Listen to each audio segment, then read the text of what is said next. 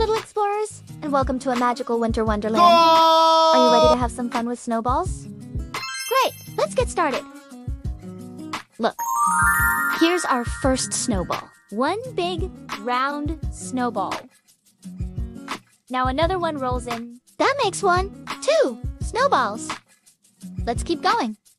3, 4, 5. Wow. 5 snowballs, all in a row.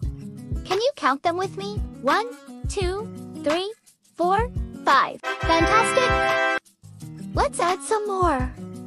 6, 7, 8, 9, and 10. We have 10 wonderful snowballs. Let's count them all together.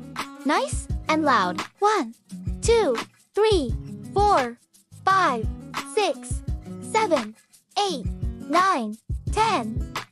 You're amazing at counting. Now, let's play a memory game.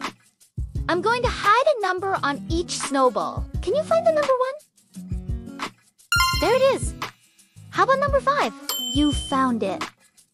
Matching numbers is so much fun. Let's try some simple snowball math. If we have 2 snowballs and we add 1 more, how many do we have? That's right. We have 3 snowballs. 2 plus 1 equals 3. You're a math whiz. Look at these 2 snowballs. Can you tell me which one is big and which one is small?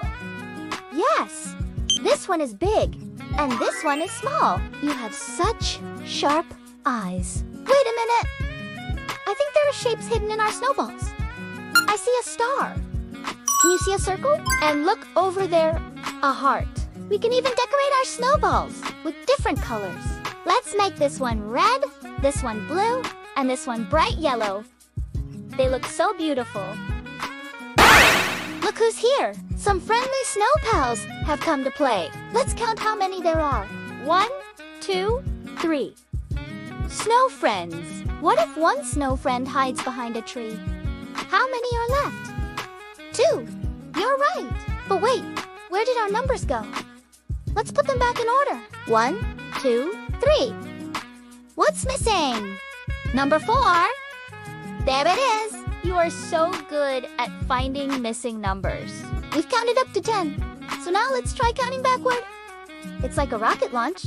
Are you ready? 10, 9, 8, 7, 6, 5, 4, 3, 2, 1. Blast off. That was so exciting. Let's play another game. Here are some snowflakes. Can you match the number 4 to the group with 4 snowflakes? Perfect. You got it. Now, look at this row of snowballs. There's a pattern. Big, small, big, small. What comes next? A big snowball. Excellent job. Let's try another pattern. Red, blue, blue. What's next? A red snowball. You're a pattern superstar. It's time for a snowball toss. Let's try to toss the snowball into the basket with the number 3. Ready? Aim. Toss. You did it. Tossing snowballs helps us get better at coordinating our hands and eyes.